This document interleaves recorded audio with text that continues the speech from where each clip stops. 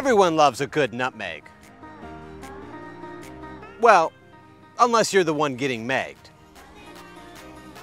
Today, we'll show you step by step how to become master of the nutmeg. You're watching All Attack.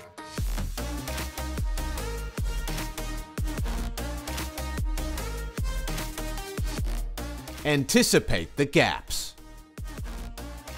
The real key to becoming a nutmeg king is learning to anticipate when there's going to be a gap between the defender's legs. See, no defender can always have their legs closed. You just can't run that way. So that means that, at least some of the time, a defender is going to have a gap between their legs. They might be moving to block your path.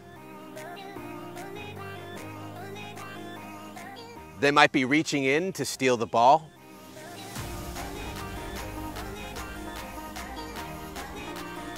Or they might just be running to catch up with you. The point is, there are always gaps there. Finding them is just a matter of experience and spending lots of time watching defenders' legs. When you've spent years looking for megs, you eventually begin to understand how defenders move. And you'll know, almost instinctively, when there's going to be space between the defender's legs. And then, it's just a matter of timing and accuracy. Timing. Once you understand how defenders move, the next step is timing your meg so that the ball goes through the defender at the right moment. See, the key is to start your meg a little bit early in anticipation of the defender opening their legs. For example, let's say I'm facing the defender here on the wing and I start to drag the ball down the line. Now, because I've done this quite a few times, I know that the defender is probably going to take a few steps this way to try and block me off. But what I also know is that there's probably going to be a gap between his legs right about there. So, if I'm looking for the nutmeg, I can start to drag the ball down the line, then immediately push the ball through that space, because I know that's where he's going to be.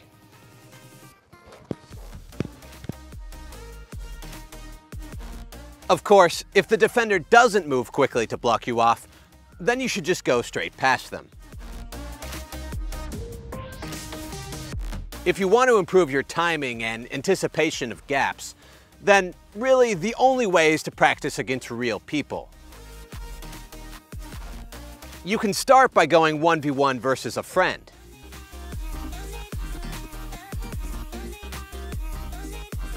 Then, as you improve, you can start trying to pull off megs in pickup games, and eventually in full competitive matches. Also, when you're playing against your friends, don't be that person that just keeps their legs closed the entire time so that they can never be megged. That just defeats the purpose. The point is to practice your megs, not to never be nutmegged. Improve your dribbling. It's going to be difficult to nutmeg anyone if you're a poor dribbler. To meg someone, you have to keep the ball under control, probably while moving. And then you have to touch the ball quickly and accurately through a small gap in the defender's legs.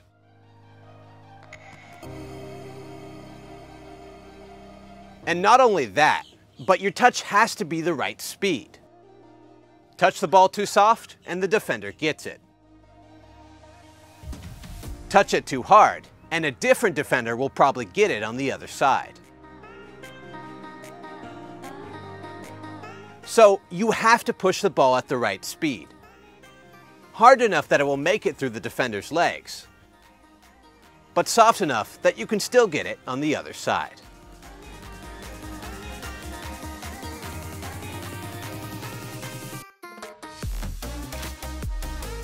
To practice your nutmegs and your dribbling at the same time, set up 2 cones side by side to represent a defender's legs.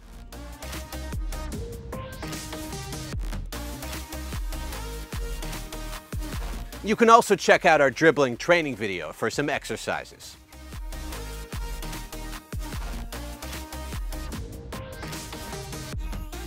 Understand the right situation. You can have great timing, great dribbling, and great nutmegging ability. But if you don't have field intelligence, then your skill is going to be mostly useless. If you want to successfully make someone and get it on the other side, then there needs to be some space behind the defender.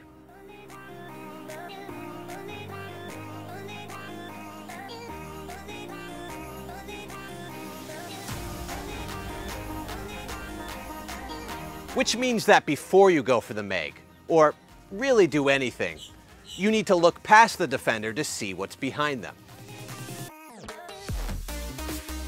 And if there's another defender right there, then going for the meg is probably not the right option. Also, at the end of the day, no matter how good you are, a nutmeg is risky. So it's probably best not to try it near your own goal. Or really in any situation where losing the ball could immediately cost you the game.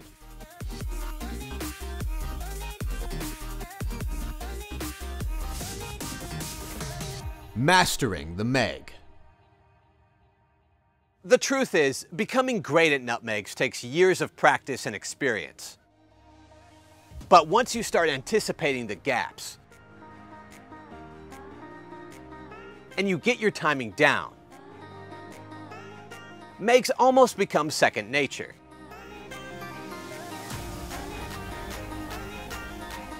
And pretty soon, you'll find yourself megging people all over the pitch.